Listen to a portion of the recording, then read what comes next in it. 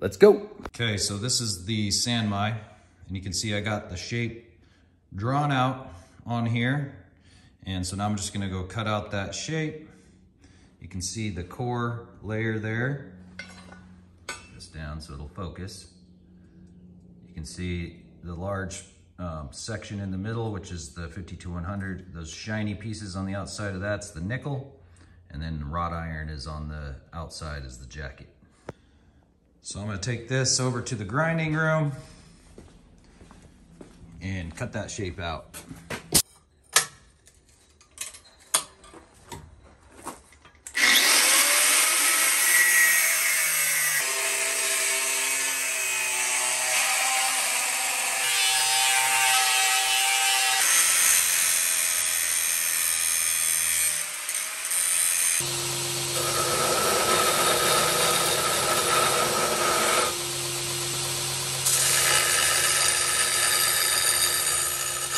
Okay, so I got the shape all cut out. Now I'm gonna do a quick etch to see how the core all lines up.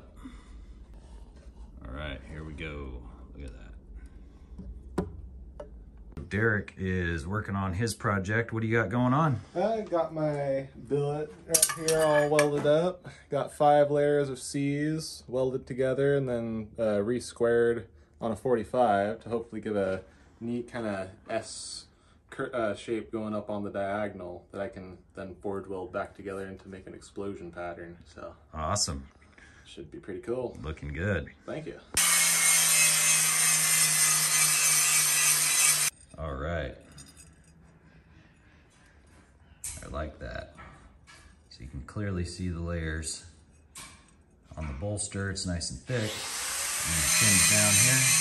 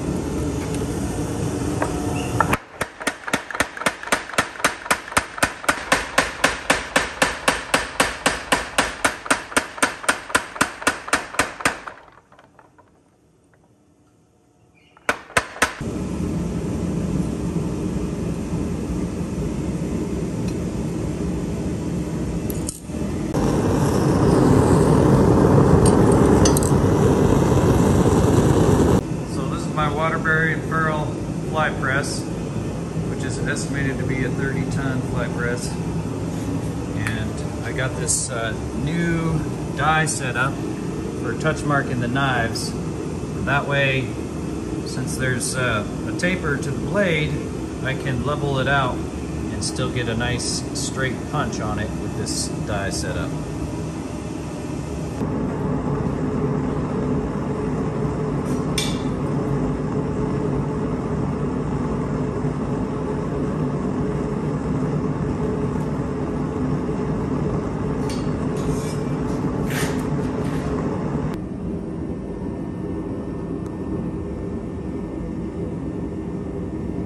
So now I'm going to put this Gomai blade through the normalization process. First cycle's 1650, soak that for about 8 minutes, and then I'll go 1450 and then 1350 on the third cycle, and then I will quench it, harden it, and put it in the tempering oven 2 hours twice for 375 degrees.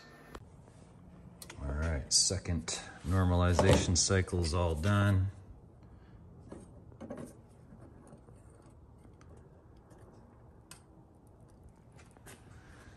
Make sure it's stayed straight. Looks good. So this knife here is going to be a brute to forge. I'm going to try to do as little grinding as possible and actually even leave that forge bolster as is. So I got a little bit of layout fluid on the edge of where the actual blade will be. And now I can center mark where the blade is and have a line to grind to with this handy dandy little setup here and this perfectly flat granite block.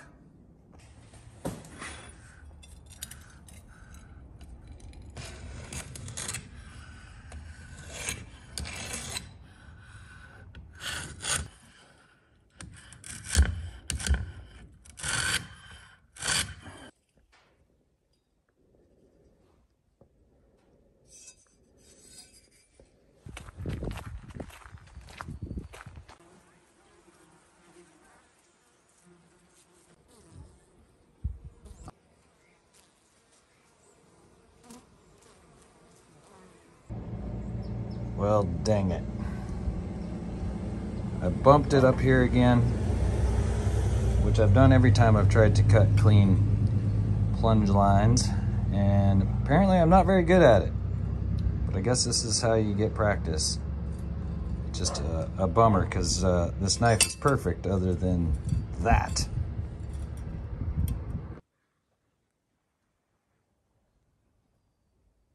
So there's the test etch on Derek's bar. It's looking pretty good. Thank you.